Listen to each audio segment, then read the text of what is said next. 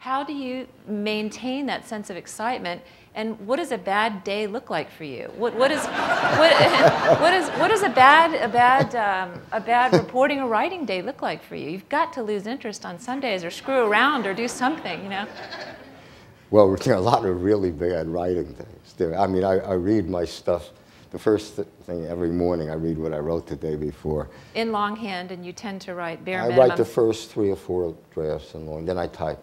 Okay, and you tend to write a minimum of 1,000 words a day. I try to write 1,000. Okay, okay. Yeah. And you have an office. Can you tell us a little bit about how you do this thing that you do? You have an office outside of the house. Yeah. I don't know. I get up every morning. I put on, well, you know, I put on a coat and tie. I mean, people laugh at it, but the reason is my publisher is really wonderful with me. And he never asks me when I'm going to be done. There is no deadline. So my books take 7 or 8, or whatever. Let's just leave it at 7 or 8 years. So you're really in sort of a vacuum, and it's really easy to fool yourself that you're working hard when you're not. Mm-hmm. So that's just a trick. It's like, you know, you write every day how many words you wrote, because you need, and I wear a coat and a tie because when I was a reporter, I wore a coat and a tie. Everyone wore a coat and a tie then, I think. And they're all tricks to remind yourself you're going to a job, and you have to work. That's just a trick. That's it. And how do you minimize distraction in your life? And how do you, when you look around you and see kids at Starbucks writing their thesis papers with Dr. Dre headphones on, they've got a stimulation coming at them from a million places. How do you minimize your own distraction and keep your concentration? And then when you look at others and the way they do things, what do you think, what kind of work will be produced with this overstimulation?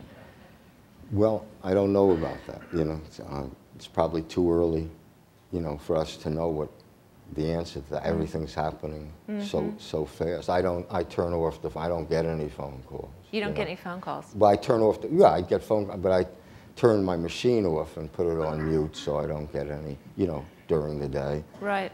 I don't know that I do anything, you know, in particular. And your use of the internet, email? Well, I don't have email.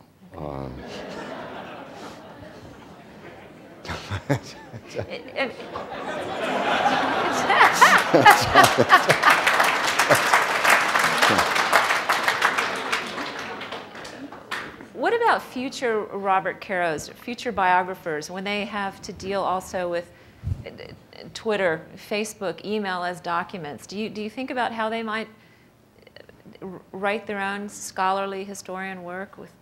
Yeah, I think but you know, every technological change is significant at the time. Like with Johnson, it's long-distance telephone rate. Like when Johnson first gets to Congress, or when he's a congressional secretary in the 1930s and the early 1940s, long-distance telephone, you get all these telegrams. Call me, Lyndon, something's happened, call me tonight. Well, first, before that, I just started in the wrong place. Like, so it was all done by letters, right? The telegraph hadn't really become, and long-distance telephone calls were very expensive, so it wasn't used that much.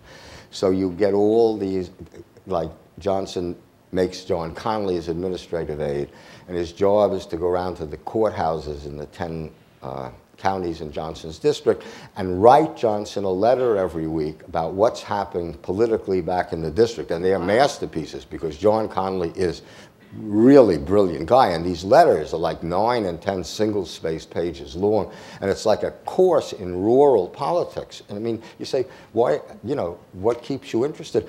Well, this is fast. I grew up in a city. I didn't know what rural, this is really fascinating, you know?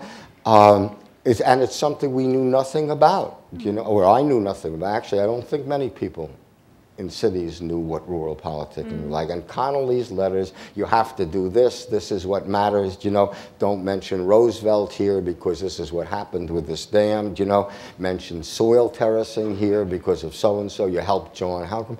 So that was great. Then all of a sudden, long-distance telephones become, so you have telegrams saying, call me, big trouble down in the Bay Strip, call me tonight. So you have to find a way of finding out what happened in that telephone call. So that, of course, is you try and interview Johnson, you try and interview Johnson's staff, and you try and interview John Connolly. I could interview Connolly. So you do it by interviews, and I'm sure there are going to be ways to find out stuff, even with this. There'd just be ways I don't know yet.